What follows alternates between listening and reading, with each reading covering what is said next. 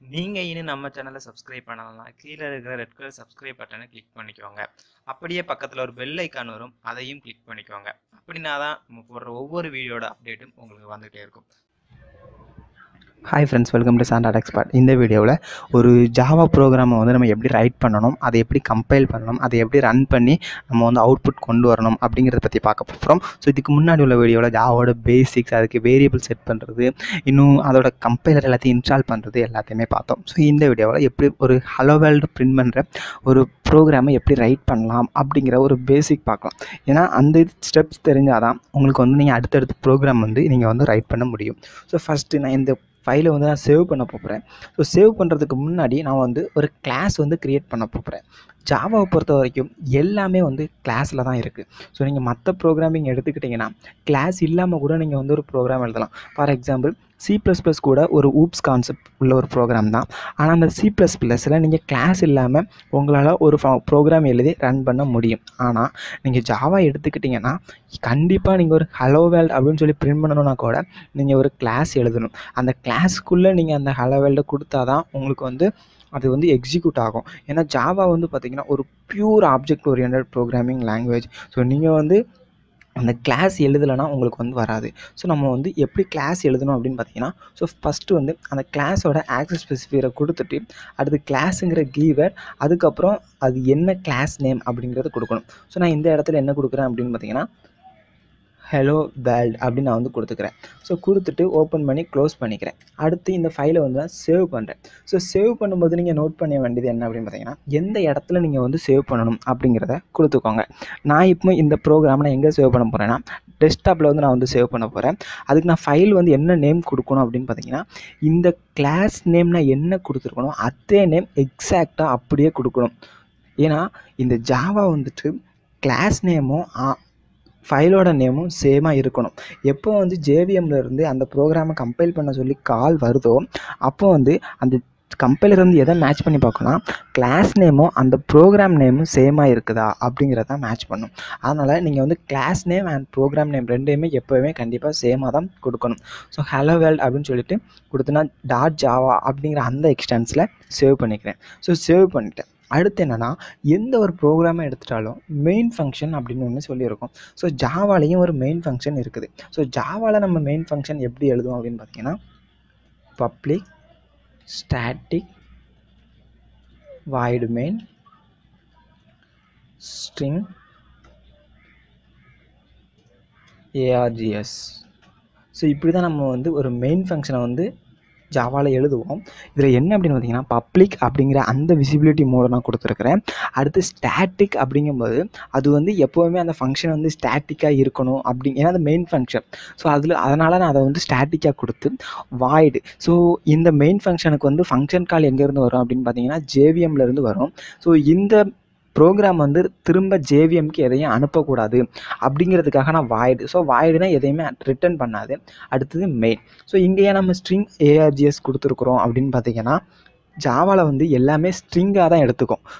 நீங்கள் கமெண்ட் ப்ராம்ப்ட்டில் போய்ட்டு ஒரு இன்புட் கொடுக்கும்போது அது ஸ்ட்ரிங்காக தான் அக்செப்ட் பண்ணிக்கும். அதனால் இங்கே வந்து ஸ்ட்ரிங் ஆர்குமெண்ட்ஸ் அப்படின்னு நம்ம வந்து கொடுத்துருக்குறோம். ஸோ இதோட டீட்டெயில் எக்ஸ்ப்ளனேஷன் நம்ம இன்னொரு வீடியோவில் கூட நம்ம வந்து பார்க்கலாம்.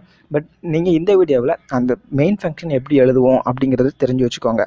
அதே போல் இதில் இந்த ஜாவாவை பொறுத்த வரைக்கும் ஸ்ட்ரிங்குனாலும் சரி, சிஸ்டம் அப்படிங்கிற ஒரு மெத்தட் யூஸ் பண்ணுவோம் அப்படின்னாலும் சரி, அதில் வர்ற எஸ் எல்லாமே கேபிட்டல் லெட்டரில் தான் இருக்கணும். ஏன்னா ஜாவாவில் அது கேபிட்டல் லெட்டரில் இருந்தால் தான் அண்டர்ஸ்டாண்ட் பண்ணிக்கும். ஸோ நீங்கள் ஸ்ட்ரிங்குக்கு வந்து ஸ்மால் லெட்டரில் எஸ் கொடுத்தீங்கனாலும் அது வந்து உங்களுக்கு வந்து கண்டிப்பாக எரர் தான் வரும். ஸோ நீங்கள் அதையும் நோட் பண்ணிக்கணும். அடுத்து பார்த்தீங்கன்னா, பிரிண்டில் நம்ம வந்து என்ன பண்ண போகிறோம் அப்படின்னு பார்த்தீங்கன்னா, ஸோ ஹலோ வேர்ல்ட் அப்படின்னு சொல்லி நம்ம வந்து பிரிண்ட் பண்ண போகிறோம். ஸோ இதுதான் நம்மளோட எய்ம். ஸோ இப்போ இந்த பிரிண்ட் அப்படிங்கிற இந்த ஃபங்க்ஷன் வந்து ஒரு ஆப்ஜெக்டை டிபெண்ட் பண்ணி தான் வரும். ஸோ ஜாவாவில் வந்து நம்ம கிளாஸ் அப்படின்னு வச்சுருக்கிறதுனால அது வந்து ஒரு ஆப்ஜெக்டை டிபெண்ட் பண்ணி இருக்கும். ஸோ இது வந்து எந்த ஆப்ஜெக்டை டிபெண்ட் பண்ணியிருக்கும் அப்படின்னு பார்த்தீங்கன்னா, அவுட் அப்படிங்கிற இந்த ஆப்ஜெக்டை வந்து டிபெண்ட் பண்ணியிருக்கும். ஸோ இப்போ இந்த அவுட் அப்படின்னு வரும்போது அது வந்து ஒரு மெத்தடை டிபெண்ட் பண்ணி வரும். ஸோ அது என்ன அப்படின்னு பார்த்தீங்கன்னா சிஸ்டம். ஸோ இப்போ பார்த்தீங்கன்னா system.out.printf hello world அப்படின்னு நம்ம கொடுத்தா தான் அது ஒரு கம்ப்ளீட் printf ஸ்டேட்மெண்ட்டாக இருக்கும். ஸோ நீங்கள் வந்து கண்டிப்பாக இப்படி தான் நீங்கள் வந்து அந்த பிரிண்ட் பண்ணுற ஸ்டேட்மெண்ட்டை நீங்கள் வந்து கொடுக்கணும். ஸோ இந்த system dot out dot print அப்படிங்கிற இதுக்குள்ளே நீங்கள் டபுள் கோட்ஸ் வச்சு என்ன கொடுக்குறீங்களோ அது வந்து உங்களுக்கு வந்து கன்சோலில் வந்து பிரிண்ட் ஆகும். ஸோ அதே போல் நீங்கள் வந்து நோட்பேடோ இல்லைன்னா நோட்பேட் ப்ளஸ் ப்ளஸ் இப்படி எதையாவது நீங்கள் யூஸ் பண்ணி நீங்கள் ஜாவா ப்ரோக்ராம் ரன் பண்ணுறீங்கன்னா உங்களுக்கு வந்து ஒரு கமாண்ட் ப்ராம்ப்ட் தேவை. ஸோ அந்த கமாண்ட் ப்ராம்ப்ட் இருந்தால் தான் உங்களுக்கு வந்து ரன் பண்ண முடியும். ஆனால் நீங்கள் வந்து இப்போ எக்லிப்ஸோ நெட்பீன்ஸ் ஐடி அப்படி யூஸ் பண்ணுறீங்கன்னா உங்களுக்கு வந்து கமாண்ட் ப்ராம்ப்ட் தேவையில்லை. நீங்கள் அதில் ரன் பண்ணாலே உங்களுக்கு வந்து ஆட்டோமேட்டிக்காக ரன் ஆகும். ஸோ நம்ம இப்போ இதை சேவ் பண்ணிக்கலாம். ஸோ நம்ம இப்போ வந்து ஒரு program hello world program right பண்ணியாச்சு. ஸோ அடுத்து இதை கம்பைல் பண்ண போகிறோம். அதுக்கு என்னென்னா நமக்கு வந்து சிஎம்டி தேவை. ஸோ நான் சிஎம்டி ஓப்பன் பண்ணிக்கிறேன். ஓப்பன் பண்ணிவிட்டு ஸோ என்னோடய ப்ரோக்ராமில் எங்கே சேவ் பண்ணேன்னு உங்களுக்கு ஞாபகம் இருக்குன்னு நினைக்கிறேன். டெஸ்க்டாப்பில் நான் சேவ் பண்ணேன். ஸோ இந்த டெஸ்க்டாப்பில் நான் என்ன நேமில் சேவ் பண்ணியிருக்கேன்னா ஹலோ வேர்ல்ட் அப்படிங்கிற நேமில் சேவ் பண்ணியிருக்கிறேன். ஏன்னா நம்மளுக்கு வந்து கிளாஸோட நேமும் ஃபைலோட நேமும் எப்பவும் சேமாக தான் இருக்கும். ஸோ எப்படி கம்பைல் பண்ணோம் அப்படின்னு பார்த்தீங்கன்னா Java C space file name. So file name என்னது helloworld.java. ஸோ நான் இப்போ என்டர் கொடுக்குறேன். ஸோ பார்த்தீங்கன்னா நம்மளுக்கு வந்து ஃபைல் வந்து கம்பைல் ஆயிடுச்சு. ஸோ இப்போ நீங்கள் இதை கம்பைல் பண்ணதுமே நீங்கள் திரும்ப போய் டெஸ்க்டாப் எடுத்து பார்த்தீங்கன்னா உங்களுக்கு டாட் கிளாஸ் ஃபைல் அப்படின்னு சொல்லி ஒரு ஃபைல் வந்து க்ரியேட் ஆகிருக்கும். ஸோ அதை செக் பண்ணி பார்த்தீங்கன்னா இதில் எங்கே இருக்குது. ஸோ ஜாவா நம்ம ரைட் பண்ணது என்ன இருக்குது helloworld.java. ஸோ நமக்கு இப்போ வந்து helloworld.class அப்படிங்கிற ஒரு ஃபைல் கிரியேட் ஆகிருக்குது. ஸோ இதுதான் வந்து ஜாவாவோட பைனரி கோட். ஸோ நம்ம வந்து பைட் கோட் அப்படின்னு சொல்லுவோம். அந்த எப்போ நம்ம ஜாவாவோட ப்ரோக்ராமை கம்பைல் பண்ணுறோமோ அது வந்து கரெக்டாக இருந்ததுன்னா எரர் இல்லாமல் இருந்துச்சுன்னா இந்த கிளாஸ் ஃபைல் கிரியேட் ஆகும்.